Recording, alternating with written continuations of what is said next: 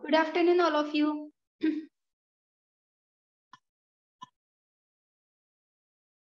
Good afternoon, ma'am. Good afternoon, ma'am. Okay.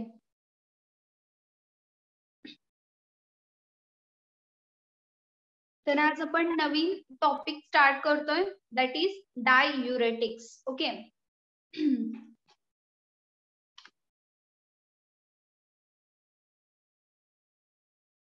Okay, screen सगळ्यांना visible आहे का? R you getting my screen? Yes, ma'am. Yes. Okay. तर आपण डाययुरेटिक्स बघतोय. तर डाययुरेटिक्स काय असतात बघा. तर these R the drugs which increase the rate of urine excretion. तर ते काय इन्क्रीज करतात? Urine एक्सक्रेशनचा rate. ओके. जे किडनी थ्रू म्हणजे एक्सक्रेशन होत असतं हे युरिनचं, तर ते काय होते, त्याचा जो रेट आहे तर तो काय करते, हे डायरेक्ट इन्क्रीज करतं. तर ते कशासाठी बघा त्याची गरज असते, म्हणजे कसं ते इन्क्रीज करतं rate, by inhibiting the tubular reabsorption of sodium and its osmotic equivalent amount of water. तर ते काय करतं, जे सोडियमचं रिअब्सॉर्प्शन आहे तर त्याला काय करतं, हे इनहिबिट करतं आणि त्याचं osmotic equivalent amount of water जे ते सुद्धा काय करते, म्हणजे मेनली काय लक्षात ठेवायचं सिम्पली ह्याच्यामध्ये, तर डाययुरेटिक्स R the drugs which increases the rate of urine excretion. Okay. जो युरिन एक्सक्रेशनचा रेट आहे तर तो हे डाययुरेटिक्स काय करतात, इन्क्रीज करतात by inhibiting the tubular रिअब्सॉर्प्शन of sodium, सोडियमचं रिअब्सॉर्प्शन. त्याच्यानंतर बघा, they are useful to treat the different types of इडिमास. बघा, इडिमा माहितीये का तुम्हाला? Anyone having the idea about oedema?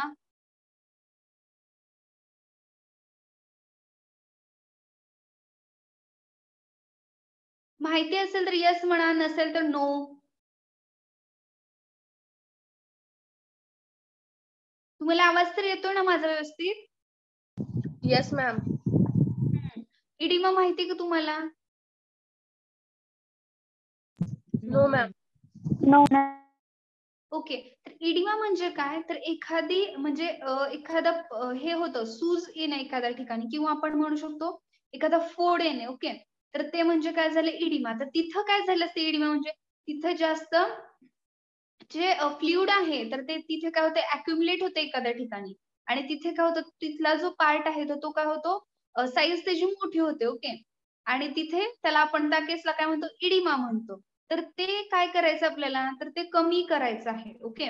तर त्याच्यासाठी काय केलं जातं, हे डायुरेटिक्स दिले जातात. काय आता इडिमा समजले का? yes, ma'am. इडिमा म्हणजे काय, तर एक सिंपल लक्षात ठेवायचं की फोड येतो एखादा, तर त्याच्यामध्ये काय झालं असतं, जास्ती फ्लुइड तिथं अक्युमुलेट झालेलं असतं, आणि तो म्हणजे तिथला जो पार्ट आहे तर त्याची साईज काय झाली असते, वाढलेली असते. मग ती साईज वाढलेली आपल्याला काही कमी करायची आहे, तर त्याच्यासाठी डायुरेटिक्स दिले जातात बघा, त्याचा यूज होतो. जसं की example cardiac oedema, related with कंजेस्टिव्ह heart failure, त्याच्यानंतर nutritional oedema, cirrhosis of liver, त्याच्यानंतर oedema of pregnancy, renal oedema, oedema due to the administration of mineralocorticoids. Okay. Mineralocorticoids मुळे झालं असतं. त्याच्यानंतर diuretics along can control the mild type of hypertension. आणि diuretics अजून कशासाठी use होतो त्याचा, तर बघा, जे बघा हे डायुरेटिक्स कसा इफेक्ट दाखवतात ह्या इडिमावर, तर ते काय करतात, जे युरिनचा एक्सक्रिशनचा रेट जो आहे तो इन्क्रीज करतात. म्हणजेच काय, त्याची रिअब्सॉर्प्शनची प्रोसेस होत होती, त्याच्यामुळे काय होत होतं, तर युरिनचं जे सिक्रेशन आहे, तर म्हणजे युरिनचं व्हॉल्यूम आपण म्हणू शकतो, तर तो काय होत होता, कमी होत होता. ओके. रिअब्सॉर्प्शन प्रोसेस झाल्यामुळे नॉर्मली. पण ज्यावेळेस तुम्ही म्हणजे डायुरेटिक्स घेतो तर त्यावेळेस काय होतं, ही प्रोसेस काय होते, टोटली इनहिबिट होते रिअब्सॉर्प्शनची. त्याच्यामुळे युरिनचं व्हॉल्यूम काय होतं, इन्क्रीज होतं, त्याचे रेट काय होतो, इन्क्रीज होतो. सो काय होतं, जे काही फ्लुइड आहे तर ते अक्युमुलेट झालेलं ते काय होतं, रिलीज होत तिथून, आणि इडिमा तिथला काय होतो, कमी होतो. ओके. तो हे झालेला पार्ट जास्त त्याची साईज वाढलेली असते तो पार्ट. मग डायुरेटिक्स अजून कशासाठी दिले जातात बघा, to control the mild type of hypertension. जे हायपरटेन्शन आहे माइल्ड टाइपचं, तर ते कंट्रोल करण्यासाठी डायुरेटिक्स दिले जातात.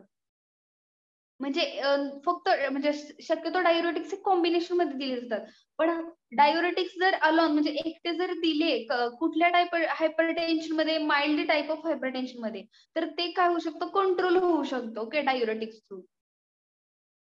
त्याच्यानंतर बघा क्लासिफिकेशन. ओके, तर क्लासिफिकेशन मध्ये काय येत आहे बघा ह्याच्या.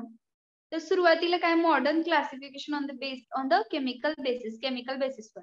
त्याच्यामध्ये फर्स्ट बघा सायक्लिक पॉलिनायट्रोजन कंपाऊंड. सायक्लिक पॉलिनायट्रोजन कंपाऊंड्स मध्ये झॅन्थिन डेरिव्हेटिव्ह. ओके, फर्स्ट सब क्लास. त्याच्यानंतर टेरिडिन डेरिव्हेटिव्ह. त्याच्यानंतर थर्ड कोणता आहे, थर्ड सब क्लास पायराझिन डेरिव्हेटिव्ह. ओके, झॅन्थिन डेरिव्हेटिव्हचे एक्झाम्पल काय आहे, अमायनोफायलिन, थिओफायलिन. ओके, टेरिडिन डेरिव्हेटिव्हचे एक्झाम्पल काय, ट्रायॲम्टेरिन. ओके, त्याच्यानंतर पायराझिन डेरिव्हेटिव्हचे एक्झाम्पल काय, अमिलोराइड. ओके, त्याच्यानंतर सेकंड कुठला आहे, ऑर्गॅनो मर्क्युरी.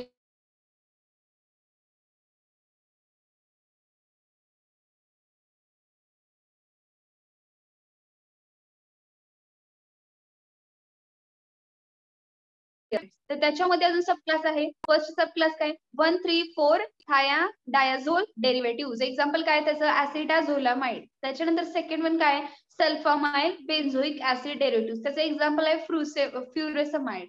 त्याच्यानंतर थर्ड काय आहे, थायाझाइड अँड द हायड्रोथायाझाइड. ओके, त्याच्या ह्या कॅटेगरीतले एक्झाम्पल काय, हायड्रोक्लोर थायाझाइड. त्याच्यानंतर क्लोरथायाझाइड आणि बेन्झ थायाझाइड.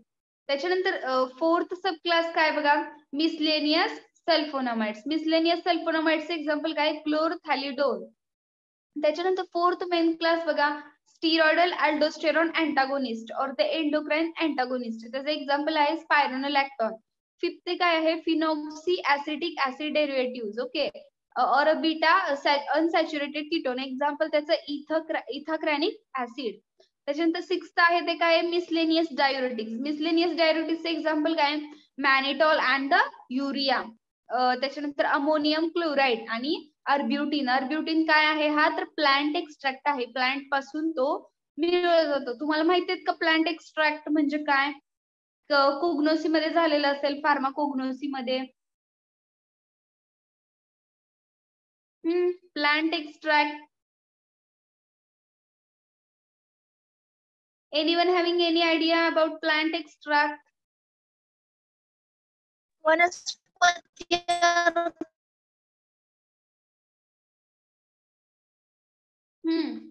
कोण सांगत होत आता? Plant extract means a process aim and extract a certain component present in plant. Good. तर काय केलेलं असं, प्लांट पासून म्हणजे आपण जेव्हा तो एक्स्ट्रॅक्ट सेपरेट करतो, तर त्याला सेपरेटली काय नाव दिलं जातं, तर प्लांट एक्स्ट्रॅक्ट म्हणतात. ओके, तर फॉर एक्झाम्पल एखाद्या प्लांट पासून तर त्याच्या फॉर एक्झाम्पल ज्यूस म्हणजे जे प्लांट आहे, फॉर एक्झाम्पल एखादा मेडिसिनल प्लांट आहे, तर त्याचं आपल्याला काय पाहिजे ते यूज केलं जातं. तर आता फॉर एक्झाम्पल ॲलोवेरा. ॲलोवेराचं काय केलं जातं, जेल प्रिपेअर केलं जातं. तर त्याच्यामध्ये असणारा जो काही गाभा आहे तो काढला जातो सेपरेट, तर त्याला काय म्हणायचं, प्लांट एक्स्ट्रॅक्ट. ओके, तर हा काय इथं अर्ब्युटिन आहे. अर्ब्युटिन हा काय प्लांट एक्स्ट्रॅक्ट आहे. ते मी अल्वेरास तुम्हाला समजण्यासाठी एक्झाम्पल दिलं. आता समजलं का plant extract means. Yes, ma'am. Okay, त्याच्यानंतर बघा सेकंड आहे तो, with introduction of highly active compound the diuretics may be divided into. बघा अजून त्याच्यामध्ये डिवायडेशन होतं, लो सिलिंग डायुरेटिक्स, हाय सिलिंग डायुरेटिक्स, त्यालाच म्हणलं जातं लूप डायुरेटिक्स. ओके, तर लो सिलिंग डायुरेटिक्स आहे तर ते काय बघा, they have longer duration of action. Okay, त्याच्यामध्ये काय लॉंगर ड्युरेशन आहे ऍक्शनची, medium potency and R useful in long term therapy. Okay, long term therapy मध्ये ते युजफुल आहे. एक्झाम्पल त्याचं क्लोरोथायाझाइड. त्याच्यानंतर सेकंड आहे हाय सिलिंग डायुरेटिक्स, त्यालाच म्हणत होतं loop diuretics. Okay, they have rapid onset but shorter duration of action. Action कशी आहे त्याची, रॅपिड आहे, बट ड्युरेशन जे आहे ऍक्शन ते कसं आहे, शॉर्ट आहे. As they mainly act on ascending लिंब ऑफ लूप ऑफ हँडले. त्याच्यानंतर they are called as loop diuretics. त्याच्यानंतर they produce the intense डायुरेसिस, they are high potency diuretics. Okay, high potency diuretics example कुठले येतात तिथं, फ्युरसमाइड, त्याच्यानंतर इथाक्रेनिक ऍसिड. हे काय हाय सिलिंग डायुरेटिक्सच आहे, फ्युरसमाइड आणि इथाक्रेनिक. इथे 3 नंबर चुकून आलेला आहे. Okay, don't be confuse here. दोनच आहेत, लो सिलिंग डायुरेटिक्स आणि हाय सिलिंग डायुरेटिक्स. हाय सिलिंग डायुरेटिक्सच आहेत हे एक्झाम्पल. ओके, क्लासिफिकेशन समजलं का?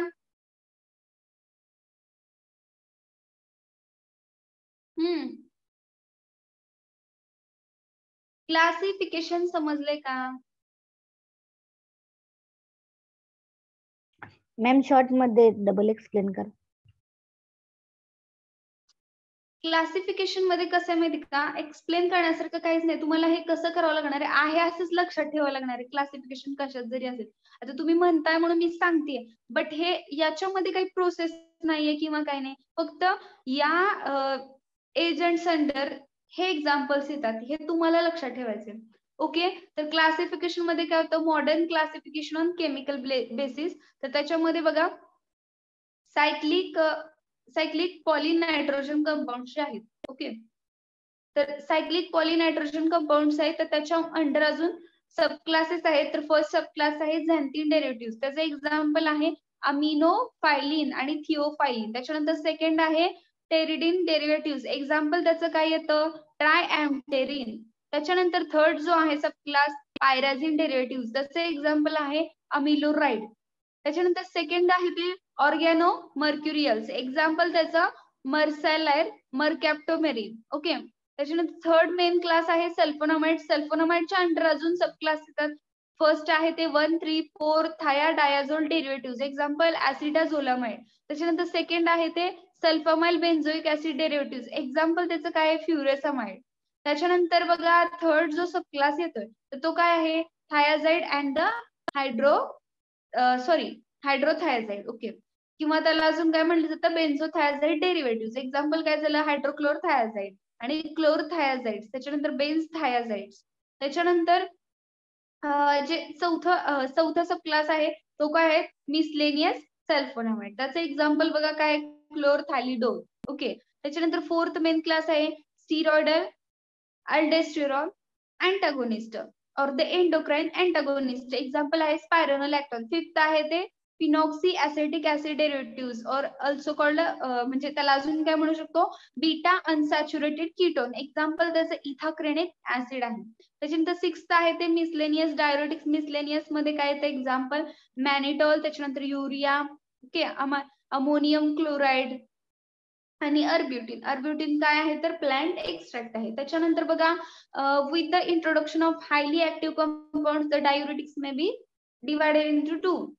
दोन कशामध्ये ते डिवाइड होत आहे, लो सिलिंग डायुरेटिक्स आणि हाय सिलिंग डायुरेटिक्स. हाय सिलिंग डायुरेटिक्सलाच अजून नाव काय आहे तर लूप डायुरेटिक्स. तर लो सिलिंग डायुरेटिक्स मध्ये बघा काय असतात ते, they have longer duration of action. त्याची ऍक्शन कशी आहे, लॉंगर ड्युरेशन आहे, मीडियम पोटेन्सी आणि useful in long term therapy. Long term therapy मध्ये ते युजफुल असते. एक्झाम्पल क्लोरोथायाझाइड. त्याच्यानंतर सेकंड हाय सिलिंग डायुरेटिक्स, त्यालाच काय म्हटलं जातं, loop diuretics. They have rapid onset but shorter duration of action. पण त्याची ऍक्शन कशी आहे, शॉर्टर आहे. As they mainly act on ascending लिंब ऑफ लूप ऑफ हेनले. तर ते कसे ऍक्ट होतात, असेंडिंग लिंब of loop of Henle which is called as loop diuretics. त्याला म्हणून लूप डायुरेटिक्स म्हणलं जातं. आणि ते काय प्रोड्यूस करतात, लगेच म्हणजे इंटेन्स डायुरेसिस प्रोड्यूस करतात. They are highly potency diuretics. Example काय त्याचं, फ्युरसमाइड आणि इथाक्रेनिक ऍसिड. ओके, आता क्लिअर झाले का डायुरेटिक्स म्हणजे काय?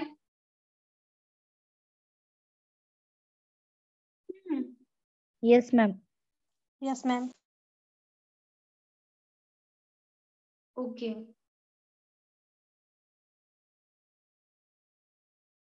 त्याच्यानंतर बघा नेक्स्ट एक्झाम्पल आहे ऍसिटाझोलामाइड.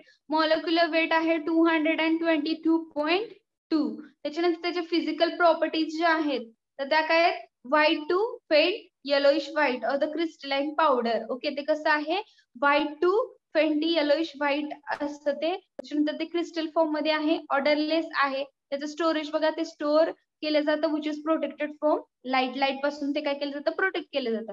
त्याचे युजेस बघा, ऍक्यूट mountain sickness for the symptomatic relief as well as prophylaxis. Okay, तर हे सिकनेस मध्ये दिलं जातं, माउंटेन सिकनेस मध्ये, त्याच्यानंतर पिरियडिक पॅरालायसिस मध्ये, ओके, त्याच्यानंतर lowering of intraocular tension, okay, intraocular means ते ह्याच्या रिलेटेड असतं, ह्याच्या ऑक्युलरच्या रिलेटेड असतं ते, इंट्राऑक्युलर म्हणजे त्याचं जे काही टेन्शन आहे तर ते लोअर करण्याचं काम हे करतं due to decreased formation of aqueous humour in the glaucoma. Okay, G ग्लुकोमाची condition आहे, ग्लुकोमा ऑलरेडी डिस्कस केलंय. What is glaucoma?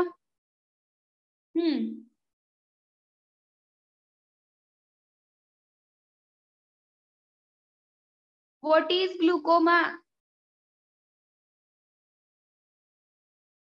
कशाचा डिसऑर्डर आहे हा ग्लुकोमा? तुम्हाला आवाज तर येतोय ना माझा?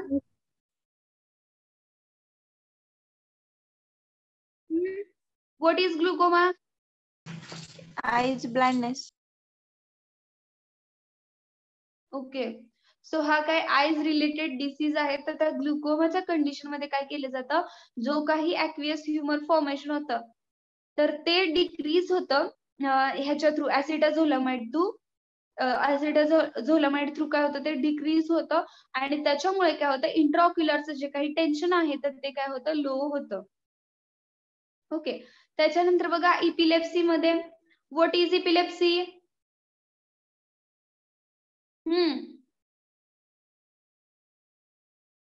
What is epilepsy? इपिलेप्सी काय आहे? Neurological disorder. Okay, good. हा काय न्यूरोलॉजिकल डिसऑर्डर आहे. त्याच्यानंतर बघा त्या केसमध्ये सुद्धा दिलं जातं, इपिलेप्सीच्या केसमध्ये सुद्धा हे दिलं जातं. कशासाठी? अन ऍडज्युव्हंट in absence Caesar when primary drugs R not फुली इफेक्टिव्ह. जे काही प्रायमरी ड्रग्स दिले ते फुली इफेक्टिव्ह नसतील तर त्यावेळेस हे ऍसिटाझोलामाइड दिलं जातं. त्याच्यानंतर decrease gastric HCl and pancreatic NaHCO3 secretion. तर जे काही गॅस्ट्रिक मधले HCl आणि पॅनक्रियास मधले जे सिक्रेशन्स आहेत तर ते काय करतं, हे डिक्रीज करतं. त्याच्यानंतर used to supplement ocular हायपोटेन्सिव्ह drug for short term indication like angle closure. त्याच्यानंतर before and after ocular surgery, laser therapy. तर अशा कंडिशन्स मध्ये हे ऍसिटाझोलामाइड दिलं जातं. ओके, त्याच्यानंतर बघा त्याचे फार्मास्युटिकल फॉर्म्युलेशन काय आहेत. ऍसिटाझोलामाइडची टॅबलेट अवेलेबल आहे, ऍसिटाझोलामाइडचं पावडर फॉर्म मध्ये अवेलेबल आहे for the solution preparation purpose. त्याच्यानंतर ऍसिटाझोलामाइड काय एक्सटेंडेड रिलीज कॅप्सूल अवेलेबल आहे. त्याचा डोस जो आहे तो किती 500 mg, सबसिक्वेंट डोस किती 250 mg एव्हरी 6 hours नंतर. त्याच्यानंतर त्याचे ब्रँड नेम्स बघा, डायमॉक्स, त्याच्यानंतर सायनोमॅक्स, त्याच्यानंतर लोपार SR means sustained release and the ऍसिटाझोलम. हे सगळे काय ब्रँड नेम्स अवेलेबल आहेत. त्याच्यानंतर बघा फ्युरेसमाइड त्याला फ्रुसेमाइड किंवा फ्युरोसेमाइड असं म्हटलं जातं. त्याचं मॉलिक्युलर वेट काय 330.7. त्याचे फिजिकल प्रॉपर्टीज बघा, ते कसं आहे व्हाईट क्रिस्टलाइन पावडर आहे, ओके, पावडर फॉर्म मध्ये. त्याच्यानंतर ते कसं ऑर्डरलेस, त्याच्यानंतर टेस्टलेस, आणि ते कसं आहे स्लाइटली सोल्युबल आहे वॉटरमध्ये and soluble in solutions of alkali hydroxide. Alkali hydroxide मध्ये सुद्धा ते कसं आहे सोल्युबल आहे. त्याच्या केमिकल प्रॉपर्टीज बघा, when its alcoholic solution is treated with dimethyl amino benzaldehyde solution, तर त्यावेळेस काय होतं it gives green colour which changes to deep red. बघा जेव्हा अल्कोहोलिक सोल्युशन हे आहे, ओके, ह्याचं फ्युरेसमाइडचं, ते जेव्हा ट्रीट होतं कशासोबत डायमिथाइल अमायनो बेन्झाल्डिहाइड, तर त्या डायमिथाइल अमायनो बेन्झाल्डिहाइड सोबत ते ट्रीट होतं म्हणजे काय रिॲक्ट होतं. तर त्यावेळेस काय होतं इट गिव्स ग्रीन कलर. पहिल्यांदा काय होतं ग्रीन कलर दिसतो आणि तो परत काय होतो चेंज होतो डीप रेड म्हणून. त्याच्यानंतर बघा त्याची स्टॅबिलिटी आणि स्टोरेज, ओके, हे कसं असतं स्टेबल असतं in the air but is affected by the light पासून ते काय होतं अफेक्ट होतं. Hence it is stored in well closed light resistance container. तर ते लाईट रेझिस्टन्स कंटेनर मध्ये ठेवलं जातं. त्याच्यानंतर त्याचे युजेस बघा, it is used as a diuretic म्हणून ते यूज केलं जातं. त्याच्यानंतर to treat the oedema associated with कंजेस्टिव्ह heart failure.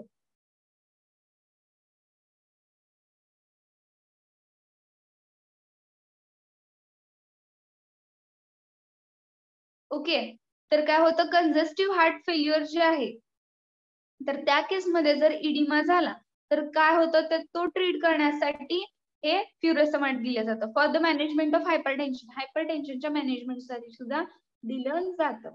त्याच्यानंतर बघा याचे फार्मास्युटिकल फॉर्म्युलेशन्स तर ते कुठले आहेत बघा फ्युरोसमाइड इंजेक्शन, त्याच्यानंतर फ्युरोसमाइड टॅबलेट आयपी, त्याचा डोस जो आहे तो किती आहे 20 to 80 mg, त्याच्यानंतर 40 to म्हणजे ओरल हे दिलं जातं, त्याच्यानंतर 40 to 80 mg IV थ्रू दिलं जातं. ब्रँड नेम्स काय त्याचे लॅसिक्स, सावलेरेक्स आणि सॅलिनेक्स, त्याच्यानंतर फ्रुसेनेक्स हे काय झाले ब्रँड नेम्स आहेत जे अवेलेबल ते. ओके, तर आज आपण लेक्चरला 2च एजंट बघितलेले आहेत. कुणाला काही प्रॉब्लेम? हा डायुरेटिक्स समजलं का? डायुरेटिक्स समजलंय का? रिस्पॉन्ड का करत नाही तुम्ही आज? Yes, ma'am. Yes, ma'am. बी फ्रँकली डायुरेटिक्स समजले का? हा भोसले आरती, व्हॉट इज डायुरेटिक? काय असतात तुम्ही सांगू शकता डायुरेटिक्स कशासाठी आपण वापरतो? Roll number 5. ओके, असं जर रिस्पॉन्स नाही दिला तर I will put here absentee. Chougule Vaishnavi. Yes, ma'am. हा डायुरेटिक्स समजलंय का? तर डायुरेटिक्स आपण कशासाठी वापरतो?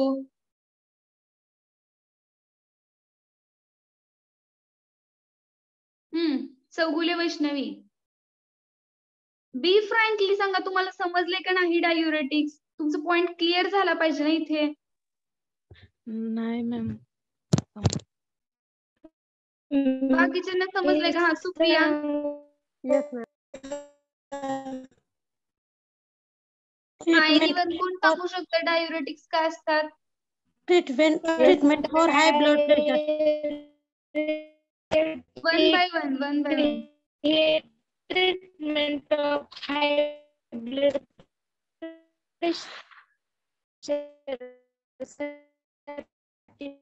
सुप्रिया तुमचा आवाज येत नाही, ब्रेक होतोय. दुसरं कोण सांगतंय? Treatment for high blood pressure. Okay, अजून diuretic it means promote. One अगोदर रोल नंबर 42 तुम्ही सांगा, त्याच्यानंतर 64 तुम्ही सांगा. Roll number 42. डायुरेटिक म्हणजे any substance to promote diuresis.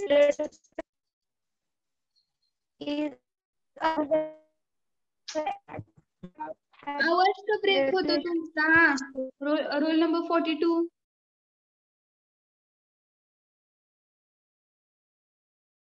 बरं रोल नंबर 64. Hello ma'am.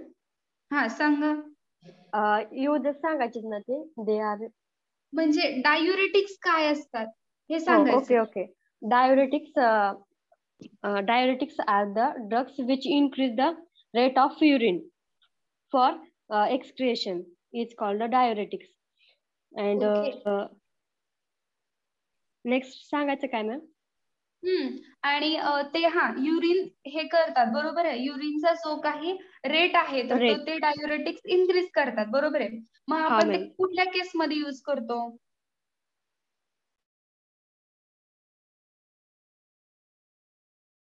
कुठल्या केस मध्ये यूज करतो आपण डायुरेटिक्स?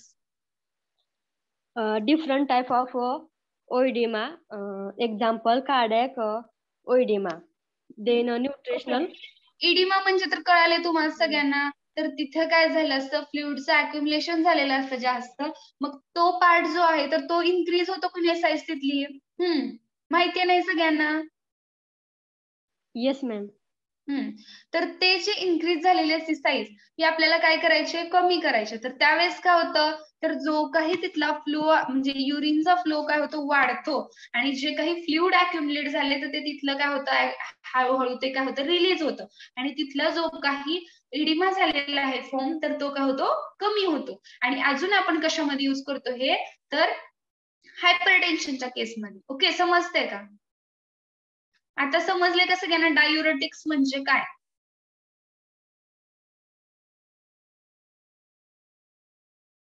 आता कोण सांगतंय? What is diuretics?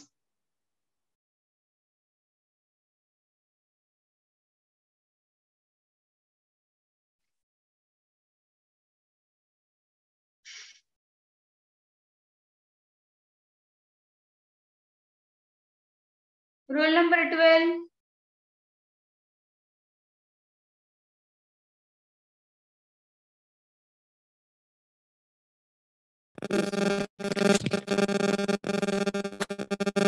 तुमचा आवाज येत नाहीये देशमुख आदित्य. माईक म्यूट करा तुमचा. Yes ma'am. Roll number 12. तुमचा आवाज येत नाहीये जरा सुद्धा. येतोय का मॅम आता? तुमचा आवाज ब्रेक होतोय.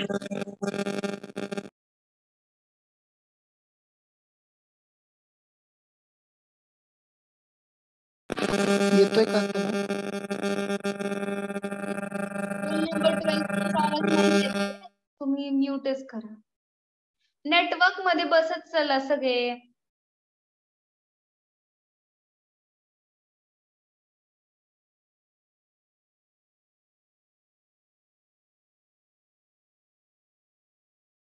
Roll number 15.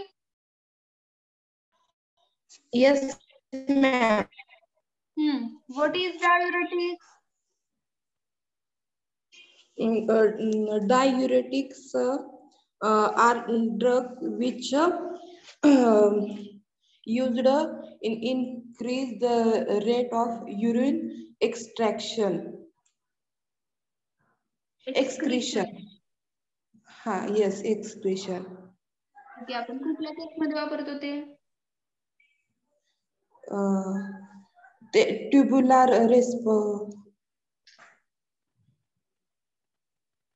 कुठल्या केस reabsorption. मध्ये वापरतो आपण? Edema, different types of edema. Okay, ते ट्युब्युलर रिअब्सॉर्प्शन इनहिबिट करतात. Okay, diuretics. Okay.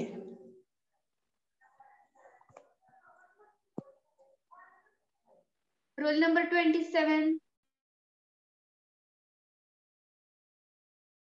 Roll number 27. यांनी पण नुसतं जॉईन केलं. हॅलो मॅम, मी सांगू? हा. Diuretic are the drug which increase the rate of urine exertion of by kidney, and they are useful in different types of edema and control mode of hypertension. Okay. अजून कोण सांगू शकते? Raut Rupali. Yes, ma'am. What is diuretic? Diuretic, which agent increase the urine secretion. Okay, कुठल्या केस मध्ये वापरतो आपण हे? Ma'am, NaCl चं प्रमाण जर जास्त झालं असलं ना तरी पण डायुरेटिक देतात. मग मी आता जॉईन झाले, जे माहिती आहे ते सांगते. का जॉईन झाला नाही मॅडम लवकर? मॅम, लेक्चरला वेळेवर जॉईन होत जावा सगळे. Okay ma'am. ते दुसरं लेक्चर होतं ना, ते उशिरा हे झालं. अच्छा, म्हणजे वेबिनार चालू होतं का?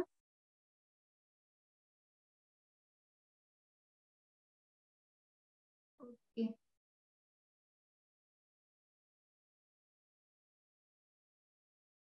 लास्ट लेक्चरला काय वाचून यायला सांगितलं होतं? आहे लक्षात कुणाच्या?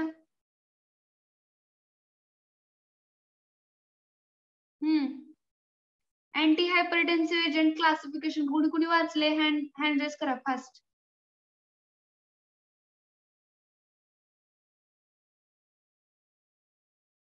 Anti hypertensive. कोण बोलतंय?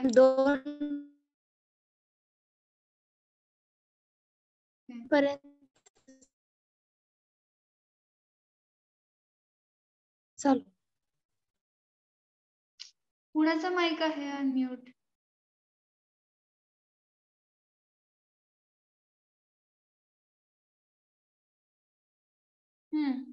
बी फास्ट. 2 जणांनीच वाचले फक्त. Anti hypertensive.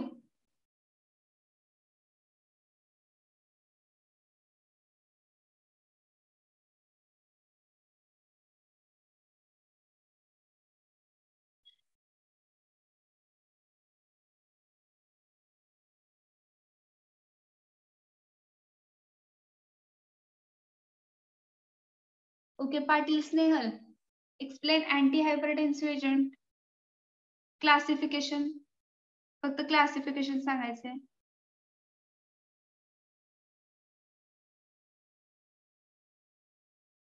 Hello ma'am, voice येते का? क्लासिफिकेशन सांगा. हा, येतो तुमचा आवाज. ओनली क्लासिफिकेशन सांगायचं का? हा, फक्त क्लासिफिकेशन सांगा अँटी हायपरटेन्सिव्ह एजंटचं. हा, okay. The drugs which are used to treat hypertension is called hypertensive drugs. Classification, neutral mechanism. Ma'am बरोबर आहे का? हॅलो हॅलो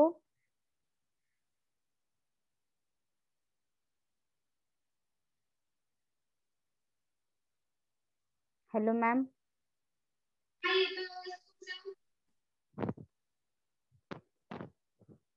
येतोय आवाज तुमचा, बोला.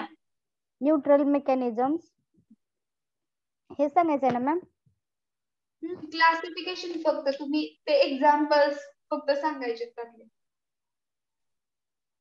न्यूट्रल मेकॅनिझम, परत व्हॅस्क्युलर मेकॅनिझम, ह्युमरल मेकॅनिझम आणि डायुरेटिक्स. ओके, त्यातले एक्झाम्पल्स. न्यूरल मेकॅनिझम मध्ये example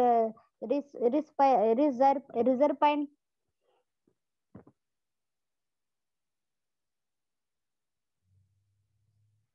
what happens Snehal? Classification तुम्हाला असं म्हणजे पाठच झालं पाहिजे. मी किती वेळा सांगितलंय. सांगा पाटील स्नेहल. हा, न्यूट्रल मेकॅनिझम मध्ये ड्रग मॉड्युलेटिंग होतात ऍफरंट नर्व इम्पल्सेसला. त्याचं एक्झाम्पल आहे व्हिरेट्रम अल्कलॉइड्स. बरोबर आहे का मॅम? असंच सांगायचं एक्झाम्पल, कॅटेगरी. हा, आणि drug affecting non ॲड्रेनालाईन pathway. Example आहे मिथिलोडोपा and मोनोअमिनो oxidase inhibitors, गँग्लियन blockers. Example पेनोटोलेनियम. नंतर drug acting at or near पोस्टोगँग्लियोनिक nerve endings. Example रिझर्पाइन. Vascular मेकॅनिझमचं पण सांगू का? Vascular mechanism, ॲड्रेनर्जिक receptor blockers. त्यामध्ये first alpha blockers. Example प्रॅराझोसिन. Beta blockers. Example प्रोपॅनोलोल. आणि त्यातला बी direct acting and व्हॅसोडायलेटर्स. Calcium channel blockers. Example निफिडिपाइन. नंतर non specific व्हॅसोडायलेटर्स. Example minoxidil. ह्युमरल mechanism, drug acting on rennin अँजिओटेन्सिन system. त्यामध्ये rennin inhibitors. Example beta 2 blockers like प्रोपॅनोलोल. आणि अँजिओटेन्सिन converting enzyme inhibitors. Example आहे कॅप्टोप्रिल. अँजिओटेन्सिन second receptor antagonist. Example आहे सरलॅसिन आणि लोझार्टन. नंतर fourth आहे तो diuretics. Example हायड्रोक्लोरोथायोझाइड. Okay, Nikita Devkate. Yes ma'am. हा, क्लासिफिकेशन सांगा anti hypertensive agent.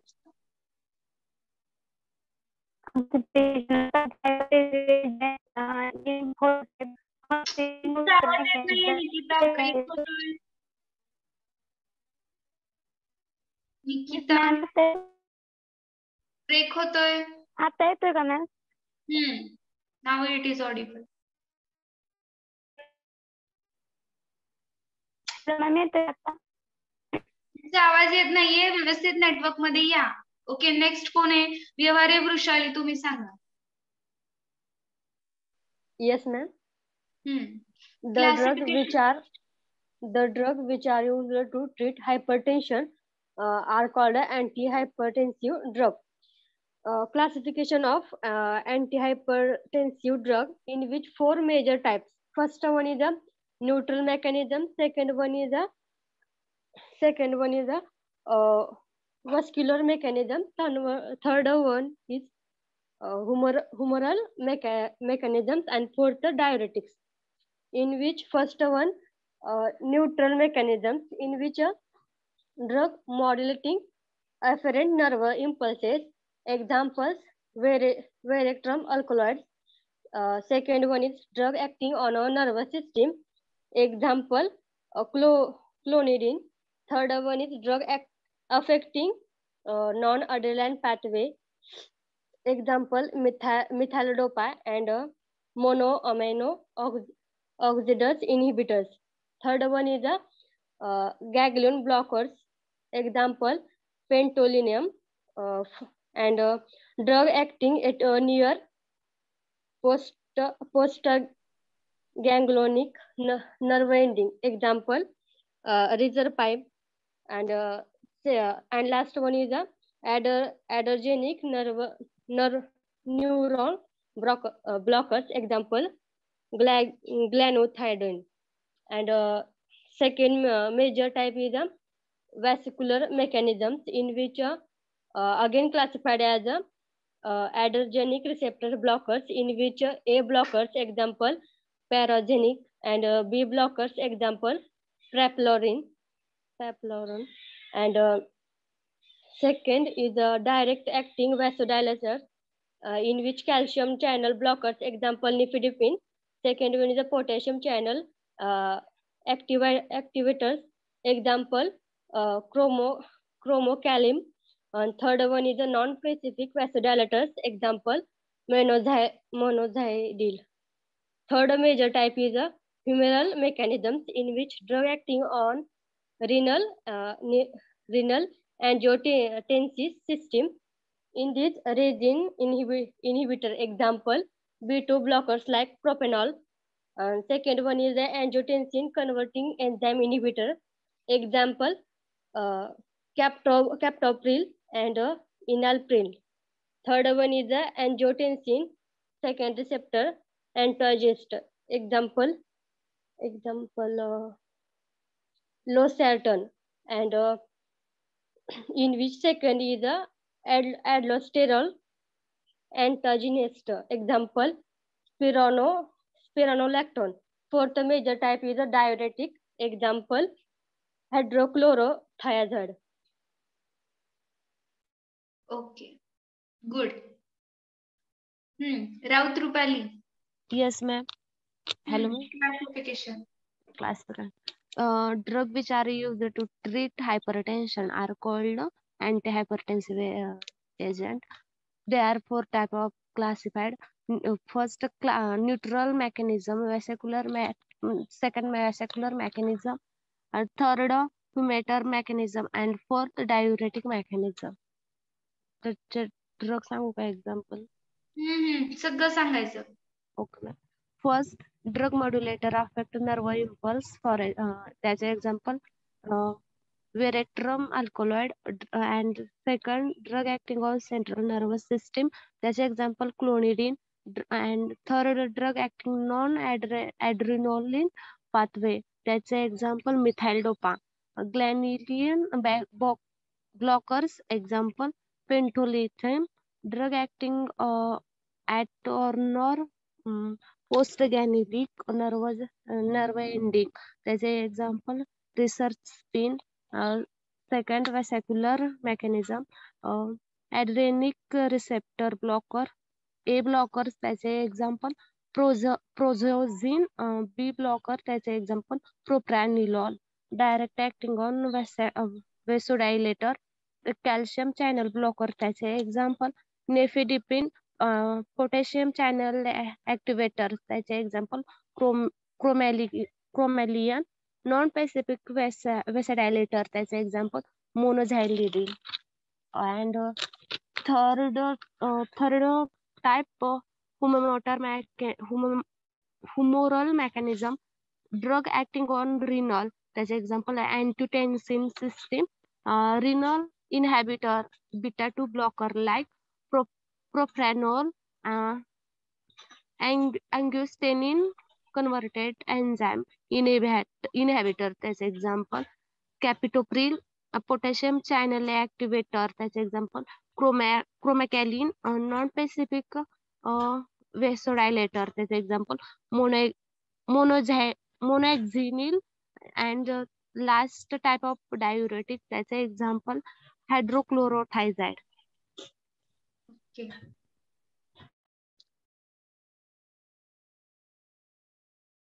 Roll number 52. Yes, ma'am. सांगा classification. First one is neutral mechanism, that was drug modulating afferent nerve impulses. The example veritrum alkaloids, drug acting on central nervous system, alters sympathetic activity. The example आहे clonidine, drug affecting noradrenaline pathway. The example methylodopa and pergolide monoamino oxidase inhibitors. नंतर ganglion blockers. The example आहे pentolinium, drug acting at or near postganglionic. त्याचं example आहे serpine. त्यानंतर adrenergic neuron blocker. त्याचं example आहे brunetidine. त्यानंतर vascular mechanism, adrenergic receptor blockers. A blocker त्याचं example आहे prazosin. B blocker एक्झाम्पल आहे propranolol. Direct acting vasodilators, calcium channel blockers, त्याचं एक्झाम्पल आहे nifedipine. Potassium channel activators, त्याचं एक्झाम्पल आहे chloromacillin. Non-specific accelerators, त्याचं एक्झाम्पल आहे minoxidil. Cancer humoral mechanism, drug acting on renin angiotensin system, renin inhibitors, example आहे B2 blockers like propanol. Angiotensin converting enzyme inhibitors, त्याचं example आहे captopril, enorphil. Angiotensin second receptor antagonist, त्याचं example आहे serelain and lasertin. आणि aldosterone antagonist, त्याचं example आहे phenolactone. and diuretics, त्याचं example आहे hydrochlorothiazide आणि furosemide. ओके.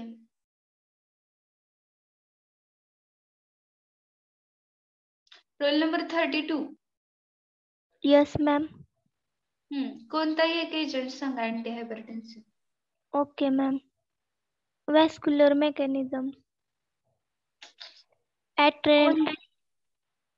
लवकर काय म्हणलं? अँटी हायपरटेन्सिव्ह एजंट कोणताही एक एक्झाम्पल एक्सप्लेन करा. Okay, ma'am. Clonidine hydrochloride. Molecular weight 266.6. Properties आहेत hydrochloride is a white crystalline powder. It is odorless. It is a bitter taste. It is soluble in water. It is stable in light, air, and heat. Storage well closed container. It is used to treat moderate primary hypertension, treat postmenopausal vasomotor instability, management of opiate addiction. Pharmaceutical formulations आहेत clonidine tablets, clonidine injections, clonidine hydrochloride and chlorothalidone tablet. Brand names आहेत Hyperdine. Okay. Roll number 30. Yes, ma'am. एक example सांगा anti hypertensive agent मधलं एखादं example फुल explain करा total. Propanol करू का? Properties: it's hydrochloride salt in white powder. It is odorless and has bitter taste. It is soluble in water.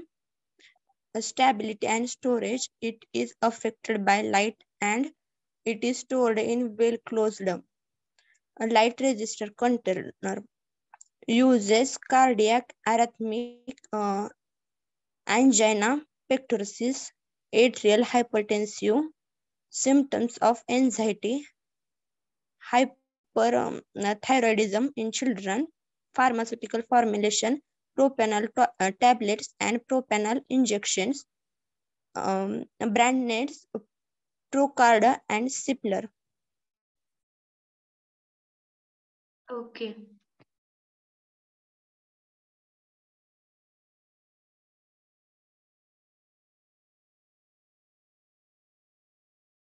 Tanishka, Yes, ma'am. explain the Dipin करू classification. डिफिन करू का? Classification explain करायचंय Tanishka. Okay, ma'am. The drugs which are used to treat hypertension are called hypertensive drugs. There are four types. First, neutral mechanism. Second, vascular mechanism. Third, humoral mechanism, and fourth, diuretics. And first, neutral mechanism मध्ये drugs modulating afferent nerve impulse. त्याचे example आहे ferritum alkaloids. And drug acting on central nervous system. त्याचे example आहे clonidine. And drug affecting nor adrenal pathway. त्याचे example आहे monoamino oxidase inhibitors. नंतर enraging neuron blockers. त्याचे example आहे glutathione. And second, vascular mechanism. त्याच्यामध्ये adrenergic receptor blockers. A blockers त्याचे example आहे parazosin. B blockers त्याचे example आहे propanol. And direct acting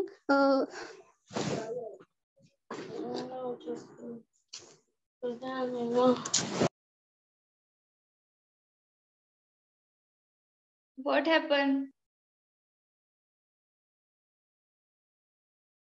Hello, ma'am. हाँ बोला.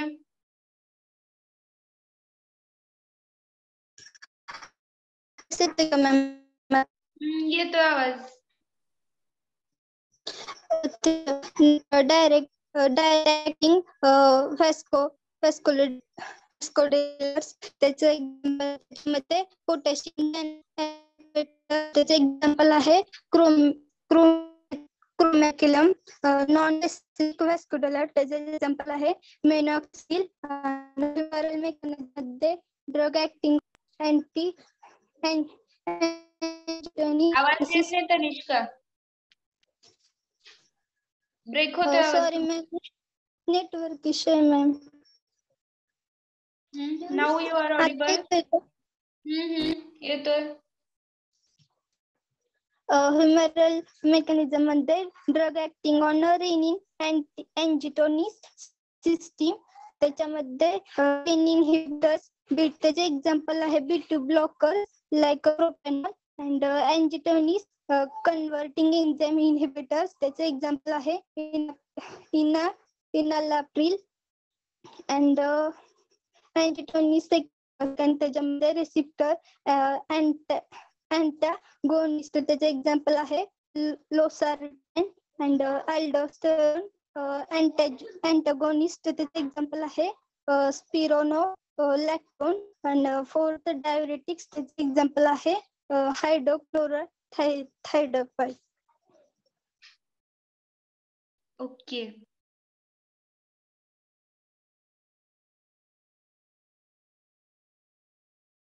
Roll number 66. Yes, ma'am. Classification सांगा. Okay, ma'am. The drugs which are used to treat hypertensive are called antihypertensive drug.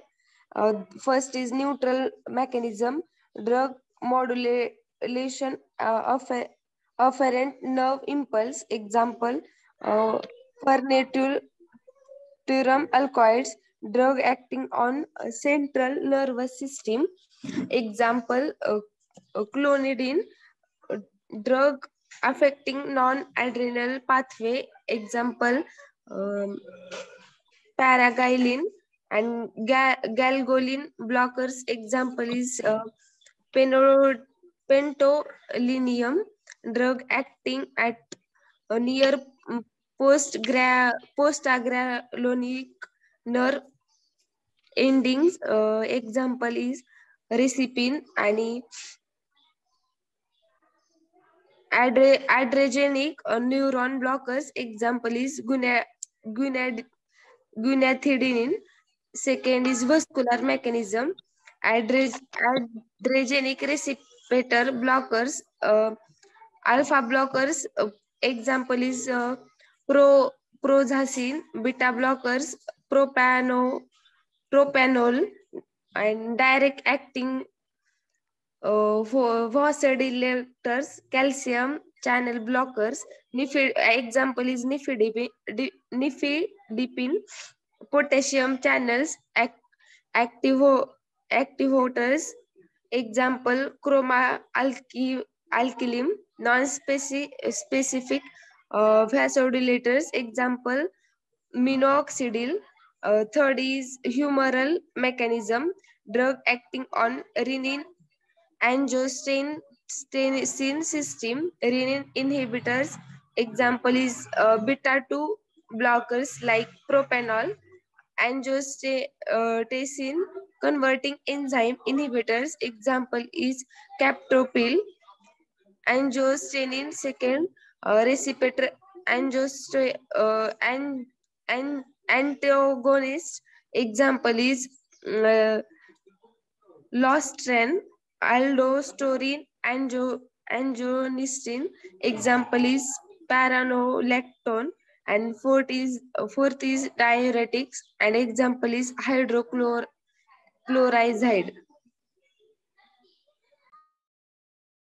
Okay.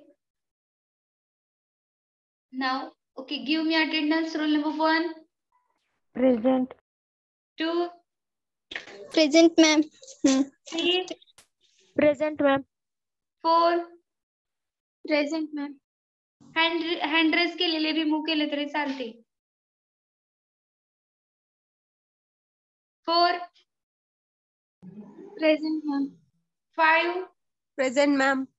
6. Roll number 6, 7, Present, ma'am. 8. Roll number 8, 9,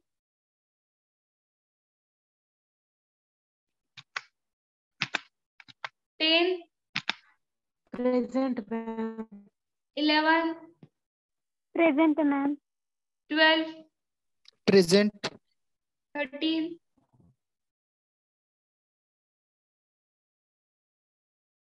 13, absent, 14, Present.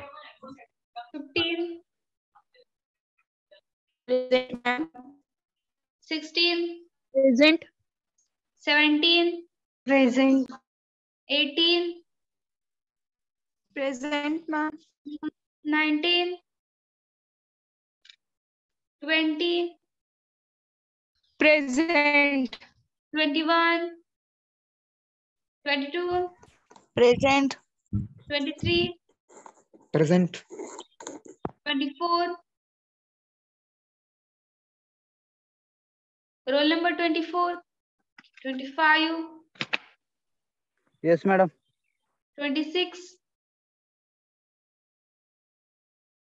Roll number 26, 27, 28, Present. 29,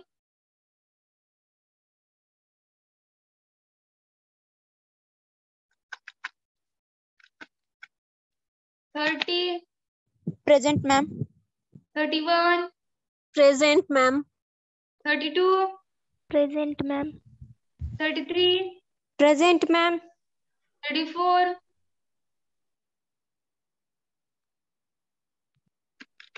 35, Present, ma'am. 36, Present, ma'am. 37, Present, ma'am. 38, roll number 38, okay, 39, Present, ma'am. 40, Present. 41, Present, ma'am. 42, roll number 42, 43, Present, ma'am. 43, okay, Present, 44, ma'am. 44, Hello, ma'am. 42. 42 present. Hello, ma'am. 44, लावली attendance तुमची. Hello, ma'am. 42 present. 42 किती वेळा सांगायचं तुम्हाला लावली attendance. 45, Present, ma'am. 46, Present, ma'am. 47, roll number 47, absent. 48, Present, ma'am. 49, Present, ma'am. 50, Present, ma'am. 51, Present, ma'am. 52, Present, ma'am. 53, Present, ma'am. 54, 55,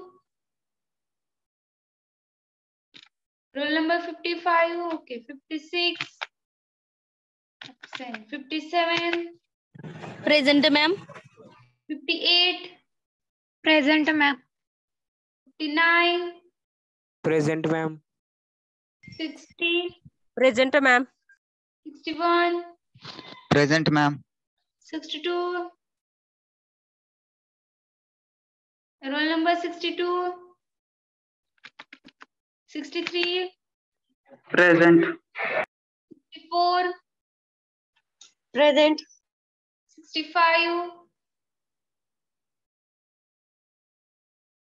roll number 65,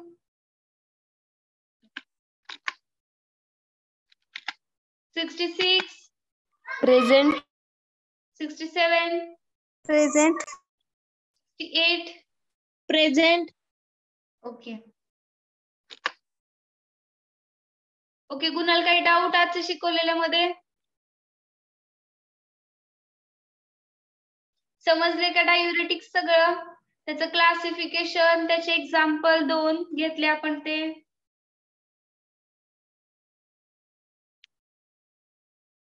समजते का नाही? Yes, ma'am. Yes, ma'am. Yes, ma'am. Okay. Now we will stop here. Next लेक्चरला diuretics चे हे जे आज घेतलं आपण, okay, डायुरेटिक्सचं classification यायला पाहिजे. आज जसं तुम्ही सांगत होता अँटी हायपरटेन्सिव्ह एजंटचं क्लासिफिकेशन, तसं तुम्हाला डायुरेटिक्सचं क्लासिफिकेशन नेक्स्ट टाइम सांगायला पाहिजे. Is it clear? Okay, ma'am. Ma'am.